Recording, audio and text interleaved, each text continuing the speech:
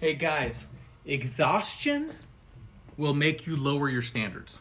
And this is what I'm talking about. This is what I'm thinking right now is, you notice how you set out to do something, you're determined to do it, and all of a sudden everything starts weighing on you, right? It's the stress from life, it's the bills, financial, relationships, rejection in the business, right?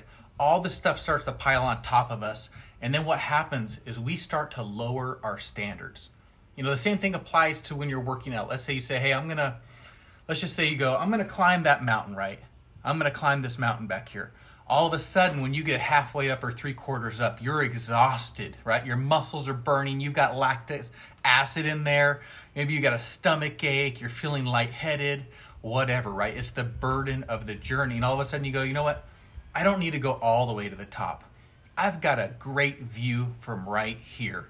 And that's what happens to us in our business, man. And we settle for less than we need to settle for because exhaustion makes you lower your standards. So how do we counterbalance that?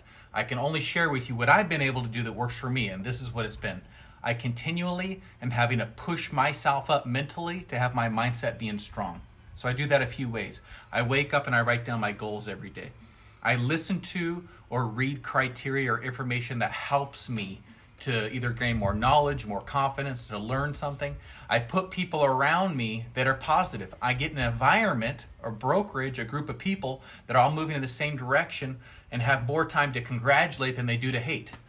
I prepare myself with expectations. I don't go into things thinking, oh, this is going to be easy. This is going to be no problem. I let myself know, hey, this is going to be tough. Everything is tougher than what you think it's going to be. Everything usually takes more time than you think it's going to take. Same thing with resources and energy and all this stuff. So what you've got to do to make sure that you do not lower your standards, here we are, it's March 2021. You probably set a goal for this year. You probably set a New Year's resolution. Let me ask you, are you still on track? Do you even remember what it was? Were you thinking about your resolution before you watched this video? If you didn't think about it 24 hours before watching this video, then basically you've already forgotten about it. I'm here to help remind you, to encourage you, to support you, to motivate you to say, hey, remember what you said. Remember what you wanted. I know you're exhausted now. I know you've taken buyers out and you've written 4 or 5 offers that have gotten rejected. Maybe you've lost some buyers. Maybe you've went on listing appointments and maybe you haven't gotten them all. And the sellers, for whatever reason, didn't want to work with you. We can work on those skills. Do not give up. Do not quit.